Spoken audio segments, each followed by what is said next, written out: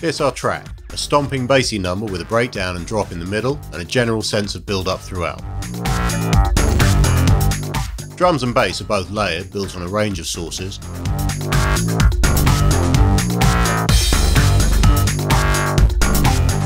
And we've already marked out our structure using live locators. So that we can play the track out live, we want to get the whole lot into the session view, mostly as audio clips but with a few parts left live for jamming. The first stage is to export the whole lot as a collection of full track length audio files, a process that live makes light work of. We turn off the master channel effects, we'll keep those live, set the loop range to encompass the whole track, hit Command or Control plus R to bring up the export audio dialog, select individual tracks in the rendered track dialog at 24-bit, click Export and choose a folder for our renders.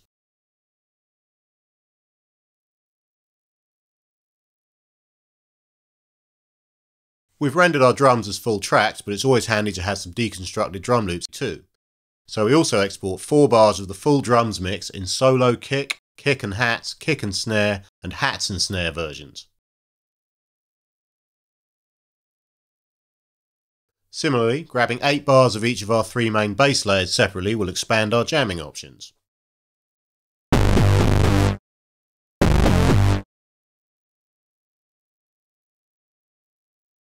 It's also a good idea to give yourself instant access to any crashes, whooshes and other spot effects by loading them into a sampler or drum rack on a new MIDI track, even if you keep the full rendered tracks in the project too. We do exactly that now with our crash and siren samples, although we'll come back to the MIDI triggered impact and drum fill shortly.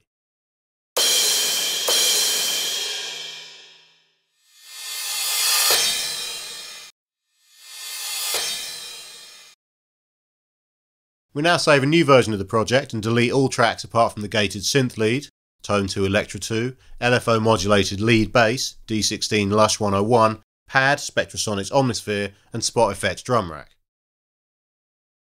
Then we simply import our rendered tracks and group stems, but not the individual tracks that are already in group since we don't want them in the project twice. We then name each track and set appropriate warp modes. You may find that some tracks have to be unwarped, stretched to their full extent and warped again to fit the length of the track properly.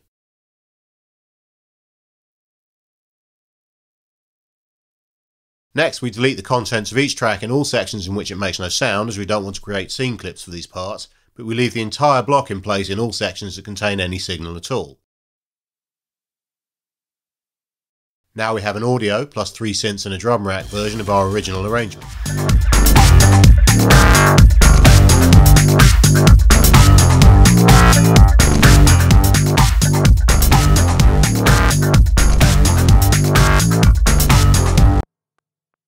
We can now also chop out the MIDI triggered spot effects sounds mentioned earlier and copy them into the spot effects drum rack.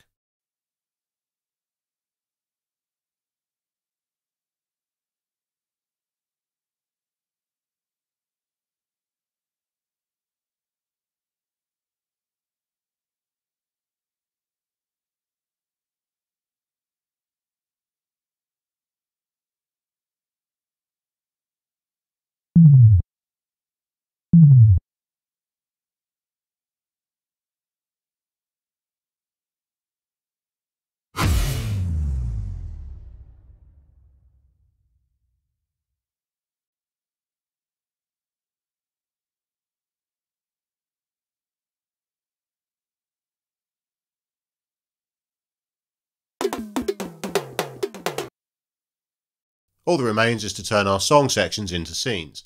Set the loop braces around each section in turn and select Consolidate Time to New Scene from the right click menu.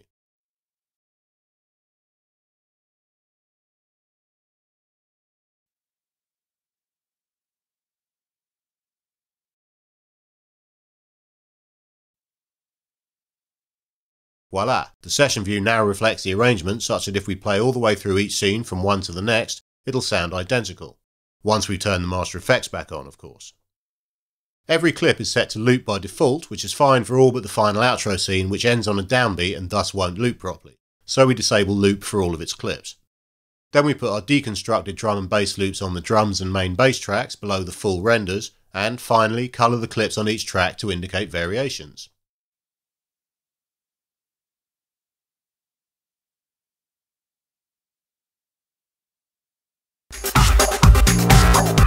In rendering all individual tracks, we also exported the two effects returns, reverb and tape delay.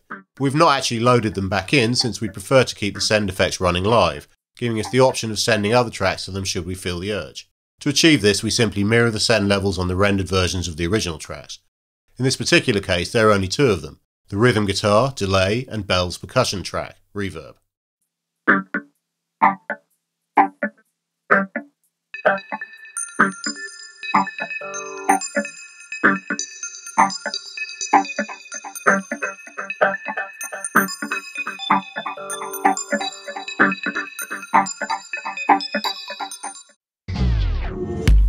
Download over 30 exclusive plugins. Get hundreds of pro-quality samples and power up your production skills with in-depth tutorials.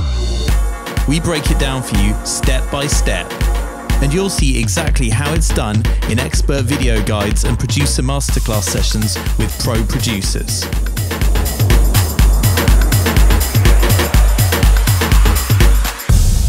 Get all this and more with Computer Music Magazine every month on iPad and iPhone, PC and Mac, Android, and in print.